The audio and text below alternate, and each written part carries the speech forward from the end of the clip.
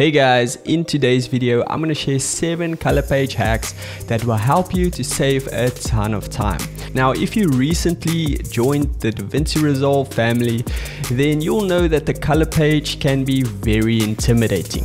But in this video, I'm going to show you 7 hacks that will get you up to speed in no time. Now, before we jump in, if you are visiting this channel for the first time, welcome. My name is Duan. It's do unto others what you want, do unto yourself.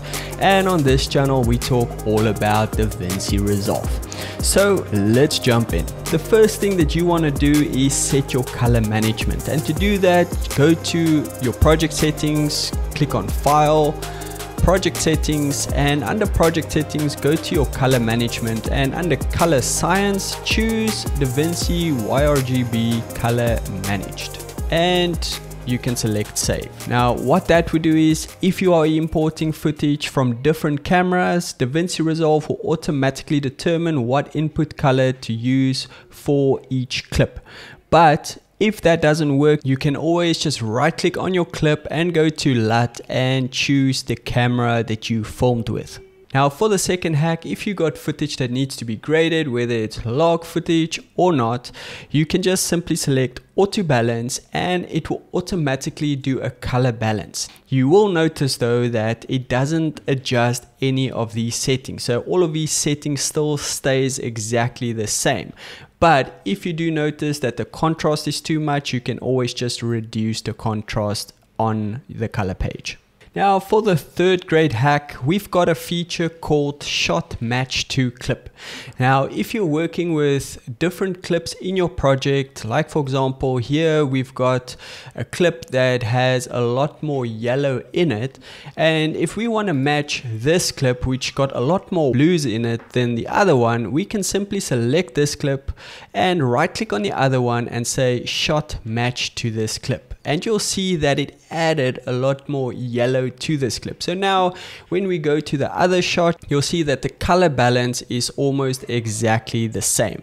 Now, for the fourth hack, if you want to white balance your footage, simply click on this eyedropper in the primary wheel page and go to the point in your footage that represents true white. So this wall would represent true white, and when I select that, you can see that it has automatically white balanced this shot. Next, we've got the pick black and white points. So with this, you would select the darkest point of your clip. So let's select that as my darkest point, and in addition to that, you'll also select the brightest point, and that will automatically balance your shot. Next, we've got a really nifty feature that allows you to filter your clips to see which clips have been graded and which hasn't been graded. Simply go to this drop down menu over here, and here you've got a whole lot of options where you can either select your graded clips, and when you select that, all the graded shots will appear on the timeline. Now, if you do want to select a different clip color, maybe you've selected different colors for different clips, you can select that and those color clips will come up. Additional to that, we've also got modified clips within the last 1 hour, 2 hours, 3 hours, and ungraded clips. So for every clip that still needs grading, if you select that on the timeline, you'll see all the clips that still needs grading.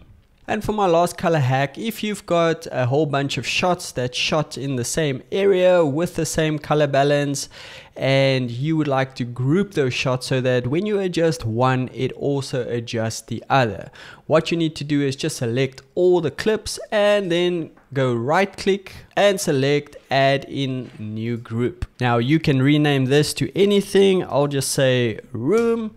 And you can see with this green chain that will indicate it is part of the same group. Up here under the clip drop down, there's 4 different options. Now, if you want to select all the clips, you can select group pre-clip. Now, if you want to do touch-ups and adjust levels and all of these different things, you'll see that it adjusts all of the clips. On top of that, if you want to adjust individual clips, you can select clip. And now if you adjust one clip, it won't affect the others. And then lastly, you can click the drop down and select group post clip, and this will allow you to add a final LUT to all the clips after you've done your color balance. Thanks for watching, and I'll see you in the next video. Cheers.